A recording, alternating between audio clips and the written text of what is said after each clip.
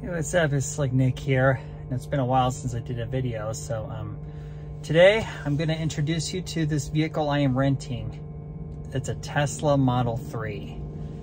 Yeah, I'm driving a Tesla Model 3 because my Lexus has got some body damage. Not a huge amount, but it's just a very annoying amount because somebody hit my car a while back and it was a hit and run. So I'm going to be getting it repaired, so it's going to take a couple weeks. So I'm trying out the Hertz program. And of course, I've heard a lot of bait and switch and a lot of negative things, but so far I got the car up and running. And as I'm doing this driving with Uber with the Hertz Tesla, I'll share my experience and what it was like, and also some of the do's and don'ts.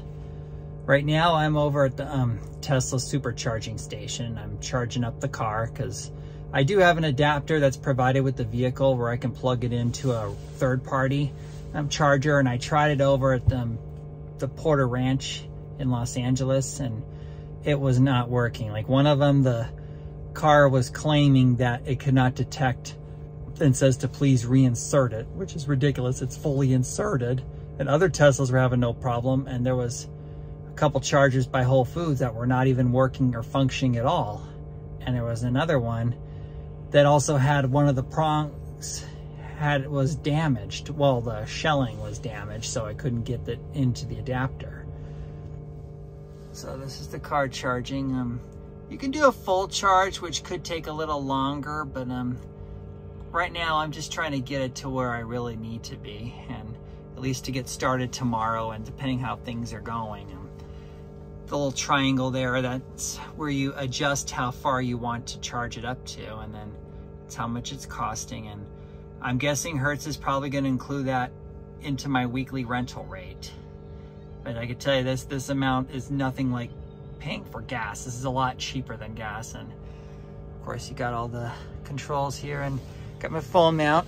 I put the tape here because this thing here, the thing that releases it to open up failed. So if I try to close it, it just reopens back up. So it's just so it prevents my phone from getting out. I couldn't find a great enough mount for the Tesla. So this is the one for the cup holder, but at least it does something.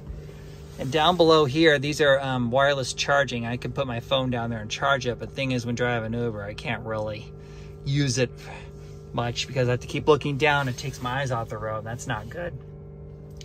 And there's Bluetooth on this car too, but I can't get it to connect to my phone for some odd reason, even though I have Bluetooth on my phone and everything. And there's no Apple CarPlay, unfortunately. At least I don't see it.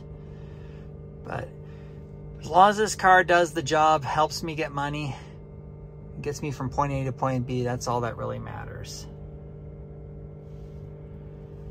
Tesla horn.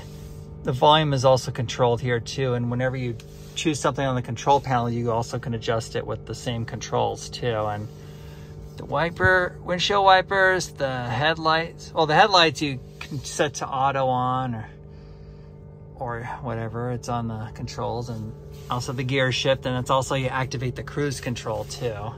But I'll share that in a separate video. It's almost getting there. I might go for extra, but we'll see. And so far today, I've done like 2 trips already. They were Uber X trips because in the San Fernando Valley, you know, of course, comfort is not as quick. But when you get the upfront fare, the $1 incentive for driving an electric vehicle is already included in the upfront fare. And when you look at the fare and on the promotions, you'll see it on there.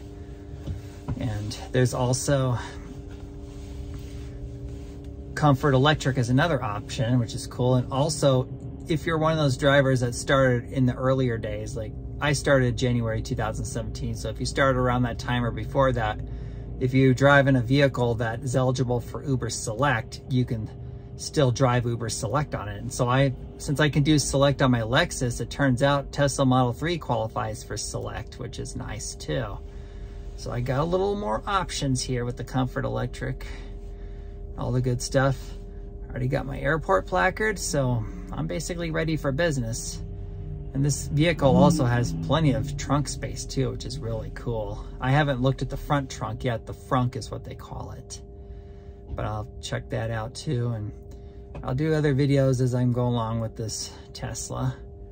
Anyways, drive safe, use common sense, be safe.